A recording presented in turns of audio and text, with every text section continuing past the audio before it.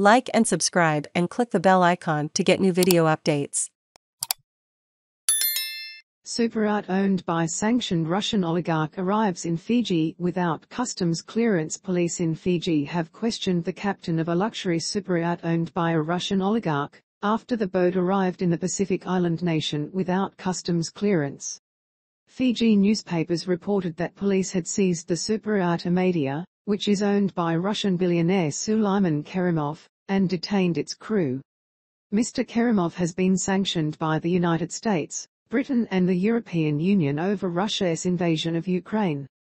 An official at the National Police Command and Control Center confirmed the captain of the vessel, which arrived on Tuesday, was being questioned about how it came to Fiji without customs clearance. Russian President Vladimir Putin, politicians and businessmen have faced wide-reaching sanctions in the wake of Russia's invasion of Ukraine, with European countries seizing property such as villas and boats. The U.S. Embassy said it was aware the Amadia had docked in Fiji's Lautoka port and the embassy was cooperating with Fijian authorities on the matter.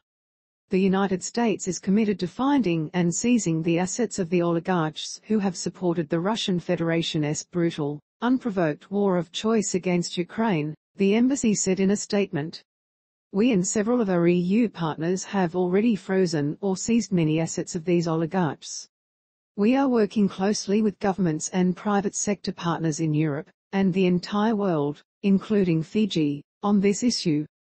Commissioner of Police, Brigadier General Sitiv Nikoliho, told the Fiji Sun newspaper the Attorney General's office had been contacted by a foreign government requesting assistance in a criminal matter, and Fiji had agreements with other countries to enforce sanctions on Russian oligarchs.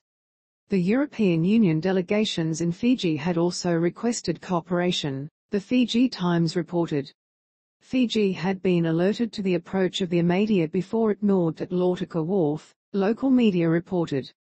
An official in Attorney General Ayaz Syed Kiam's office declined to comment, saying it was an internal matter for the Fiji government. The marine traffic website showed Amadia left Mexico 18 days ago.